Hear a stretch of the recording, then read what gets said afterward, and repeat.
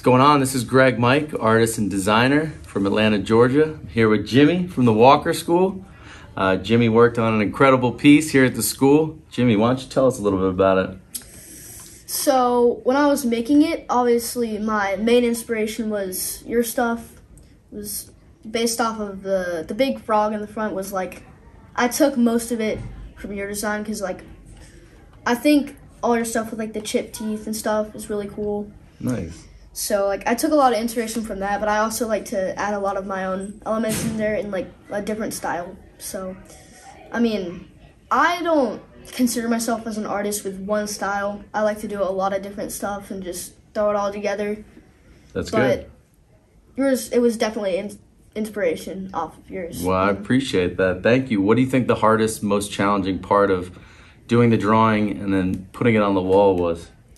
Well, I mean, the way that the wall was shaped with the stairs and stuff, we had to do a lot of measurements. It was tough. I mean, because I had to make like 3 drafts of that copy just to get it to fit on that wall, and we were in a time crunch, like a big time crunch. So it felt great to get that thing on the wall. Yeah, and it seemed like you had a good team of assistants, your classmates that were helping you, right? Yeah, I mean, they did great. They helped a lot. And how long did it take? Well, after you left, it probably took around like 4 days to like patch it up and stuff like that. Just get it looking the way it's supposed to. Nice. And what grade are you in? I'm in 5th grade. 5th grade. Mm-hmm. And you're going to continue to do art and keep pursuing it, right? I plan to. Yep. Nice. Where else do you find inspiration? Well, usually I just see stuff and then my brain just compiles it all, and I just like, sometimes I hardly even realize it, but I'm incorporating like a lot of random styles that I've just picked up over the ages, and I don't really. Yeah. I mean, it's a giant mix. That's awesome. Yeah, similar with me. It's like I feel like you're always just kind of seeing things and your mind's recording it, and then when you go to create, just kind of all kind of meshes together and comes out, right? Nice. What got you drawing in the first place? I started drawing, I think, similar to what you said, just kind of, I was doodling in notebooks at school or when I was at home at night. And I was watching a lot of cartoons and reading comics and looking at skateboard graphics, and all that stuff kind of just melted together. And then that's kind of where my style was born. But yeah, I mean, it was just something that started as a simple drawing, and then it just kept expanding and evolving. And over time, kind of defined my own style. And yeah, I've been doing it for, probably 30 years now. What made you start wanting to do murals? I think when I was probably like 12 or 13 years old, I used to live in Connecticut, and I was driving into New York City on the train. I was seeing all this street art and graffiti on the walls, and it really just intrigued me on like, how these artists were painting this, and that kind of sparked my interest in it. And like anything, I just, I started with like a small wall and built the confidence after I painted one, kind of go bigger and bigger and bigger. And I think that's always been, something with my career, is like trying to always kind of elevate it and take it to the next level and paint bigger walls. So, now it's, giant 50, 60 foot walls on huge scissor lifts and boom lifts and things like that. And I think there's a little bit of a rush to it that comes with it, just like, doing an extreme sport or skateboarding or something, that feeling so accomplished, that like you see one big thing and it just makes you feel good. Exactly. I mean, it's the same thing, I'm sure, like when you did your sketch, and then once you saw it painted on a giant wall, you probably have the urge to do more, right? Yeah. It's like, and once you do it once, you realize it's probably a lot easier, to do it once you've accomplished it. There's a lot of that fear, I feel like, in the beginning, but once you knock it out of the park, then you kind of get more confidence and you're able to do bigger, crazier things. Yeah.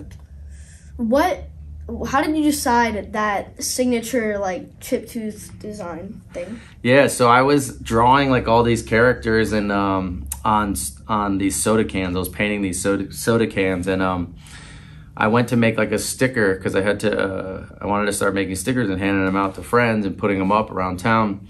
And I took one of the can designs, and on the template for the sticker, it was a square template. So I kind of had to like move it around. So first I had the eyes in there, and it didn't really work because it was like the eyes with the nose was cut off. And then I shifted it down, and the mouth actually like kind of fit perfect in the square of the template of the sticker. And like it kind of just happened just by, a little bit of luck that it fit perfect. And then I adjusted it to that, to fit, create a square with four teeth, four up top, four on the bottom, 8 total teeth. And then I made stickers and started handing them out, and it kind of just became like the iconic thing. So I don't think it was one of those things where I was ever looking at it like, I need to make this icon. What's my icon going to be? It kind of just happened naturally. And I feel like with my career in general, it's been that way, where it's like, I kind of just, if you do what you love and you work hard and you focus on it, like all those things are going to come together over time.